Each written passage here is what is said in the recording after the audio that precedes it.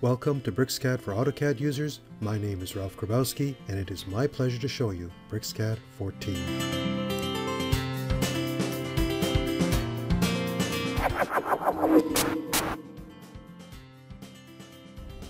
It may come as a surprise to learn that BricsCAD has sheet sets built in. In fact, this has been the case since version 13. In this tutorial, I'm going to show you how to access sheet sets and play a little bit around with them.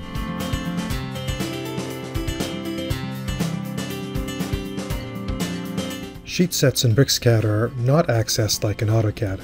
In AutoCAD, you probably know that they are part of the Sheet Set Manager, but in BricsCAD, they're part of the Drawing Explorer. So from the Tools menu, I've selected Sheet Sets, and here you can see the Drawing Explorer. And there's the Sheets tab. You may be familiar with the Open Drawings tab normally, but here we've got the Sheet Sets tab. Now I'm going to close this and show the second way of accessing sheet sets, and that's to go to the File menu and then choose Open Sheet Set.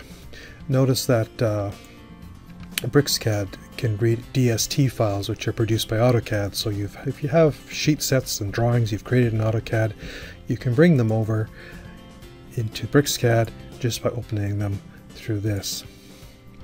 And there's the same Drawing Explorer showing the Sheets menu.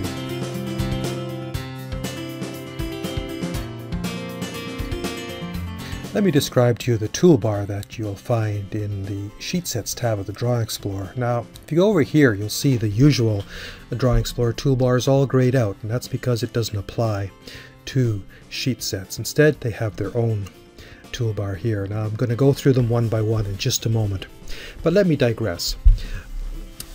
Sheet sets are pretty new in BricsCAD. They've only been around for 2 releases, so I should warn you up front, you're not going to find all the same commands as you would in AutoCAD.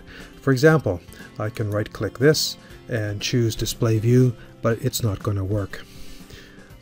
Other parts are more implemented, so I can right-click here, and all of these are, in fact, implemented, all these commands. Okay, back to this toolbar.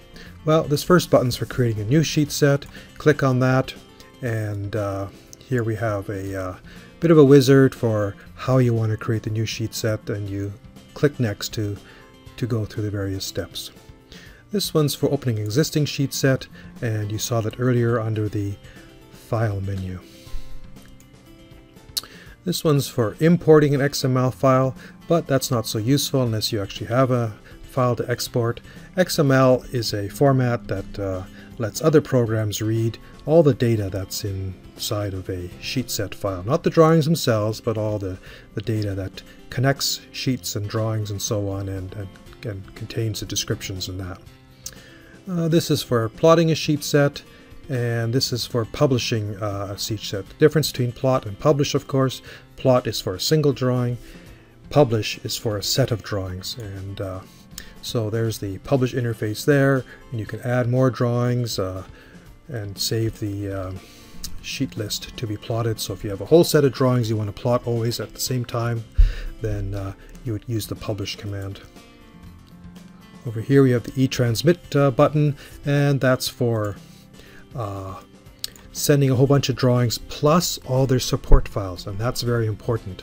And so you can see some of the support files. BricsCAD goes through and finds all the external files that are needed with the drawings to make them work if you want to send drawings to someone else on someone else's computer.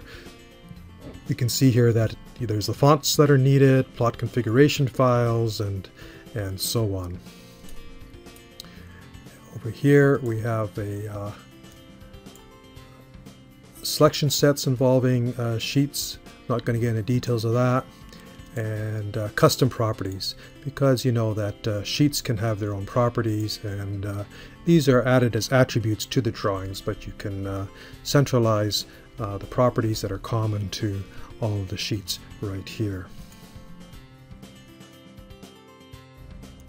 I trust that you found this introduction to the way that BricsCAD handles sheet sets useful, and hope to see you again in another tutorial video. Download the free trial version of BricsCAD at www.bricsys.com and check it out for yourself.